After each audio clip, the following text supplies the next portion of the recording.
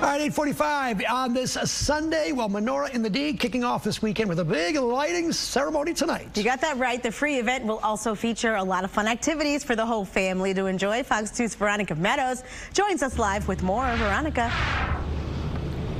Yeah, good morning. Well, as you can see, the Menorah is already set up and ready to go for Menorah in the D. Starts later this evening here at Cadillac Square. But this Menorah is also an incredible work of art. We are here with Erik Nordin, one of the creative minds behind it. For folks who may not be most familiar with the Menorah, tell us a little bit about it and the history.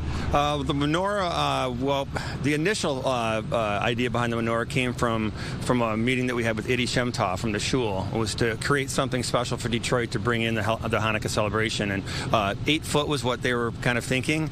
And after much brainstorming, we wanted to create something that was monumental, almost one of the largest in the country, that is freestanding, and something that would really be a wonderful icon for Detroit to bring in the Hanukkah celebration.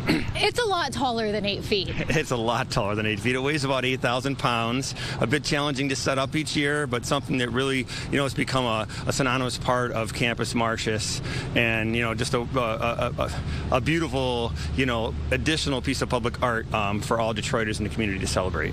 It's what, close to 25 feet tall? It's 25 feet tall, yes, and it's about I think it's about a 12-foot wingspan total on it. So, and it is lit each year with a torch, and it's an amazing celebration for people to come down and check out or see on the live feed. And to give us kind of more of an up-close look, you also more information about Menorah in the D is on your screen as we speak. All of the fun starts at 5 here at Cadillac Square, also all free. And in addition to having the 25-foot Menorah on display behind us, you also brought your own miniature version of the Menorah to kind of give us an up-close look. And this one's really heavy, too. Yeah, well, we create miniatures of all of our sculptures.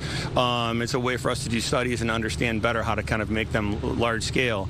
This particular one is a series of 100 we've created that are a limited edition that we're going to be selling, with some of the proceeds going towards the event. So if anybody has interest in that, our website is Detroit Design Center, and my brother Israel and I have been working in Detroit now for 20 years on various public art pieces. We have a new piece coming onto Belle Isle. It's 25 foot in diameter. It'll be exciting this spring, and if you need more information, just go to our website.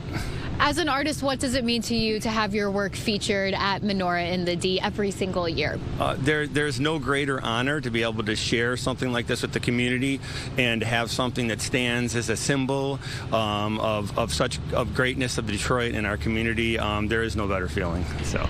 Symbols of greatness here in downtown Detroit at Cadillac Square. Again, all of the fun starts at 5 this evening for Menorah in the D. It is free, and of course, we will have more information for you on fox2detroit.com. For now, from downtown Detroit, Veronica Meadows, we'll send it back to you. Just off Jefferson.